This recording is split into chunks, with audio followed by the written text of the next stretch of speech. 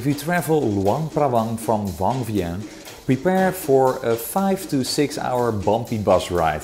It's very early in the morning, and there's a reason for that, because we are going to see something the monks do every morning here at dawn, and they go up to the villagers and they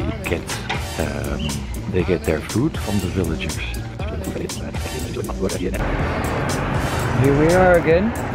Earlier and darker. Earlier and darker. It's super early now. Come on, bring on the monks.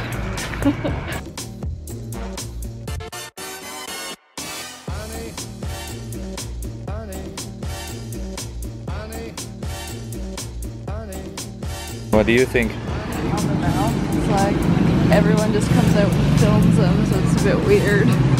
Yeah. That's my opinion on it. It's hot. I have to wear pants. Yes, you're all settled and you need this for your shoulders. And I need to sweat to death, so that's fine.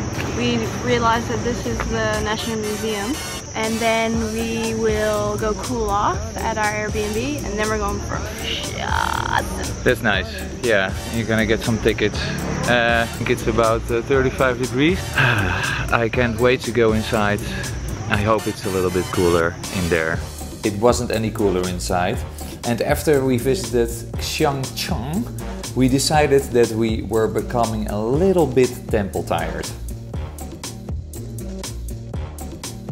Another thing you do here when you're up early before it gets really hot is climb Mount Pussy. Yes, you heard it correctly, Mount Pussy. We reached the top, and it's a nice view, but there's always like this dirty white haze over the cities.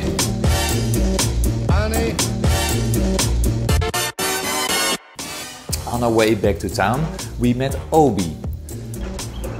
Obi invited us to join him in his beautiful home to talk about his project, Keep Helping Each Other.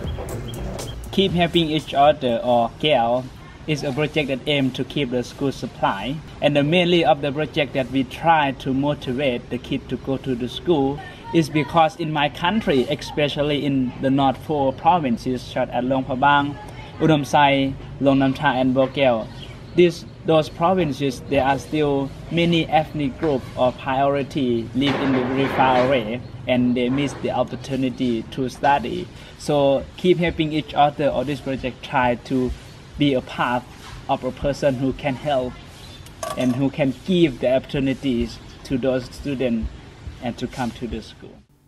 You will find more about this project later on this channel, and there's a Facebook page link below this video.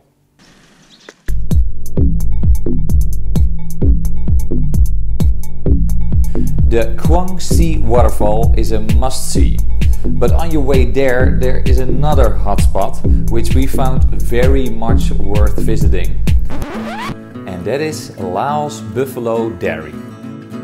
They make ice cream, coffee milk, and even this delicious cheesecake, all from buffalo milk.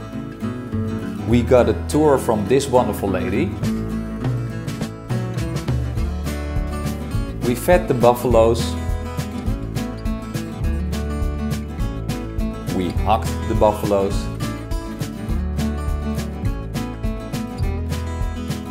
And some of them were a little bit nosy. Mine is very cheeky and very demanding. Yeah, I can see that. Yeah. We also fed the little buffaloes. Here's one for you. Oh, the little guy over there. You're gonna just take the whole Well, this thing? is like giving candy to a baby. They don't. Yeah, right? Yeah. Hey. She's like, here, come here. Oh. Aww. That's hilarious. Hey, got milk? And Angie fed the piggies.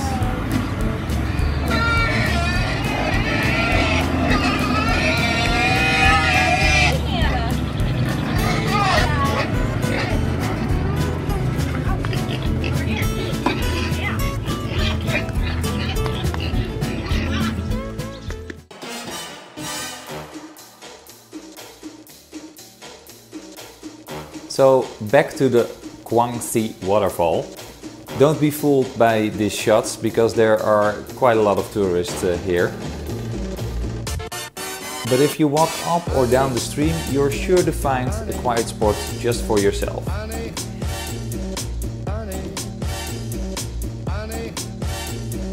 And one last thing, if you stay in Luang Prabang,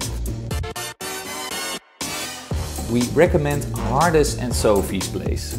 We love staying there and talking to them, and they have a great place just beside the Mekong River. See all the links below, also for more restaurants we liked. And remember, if you like this, hit the thumbs up button and subscribe because we are going to Thailand.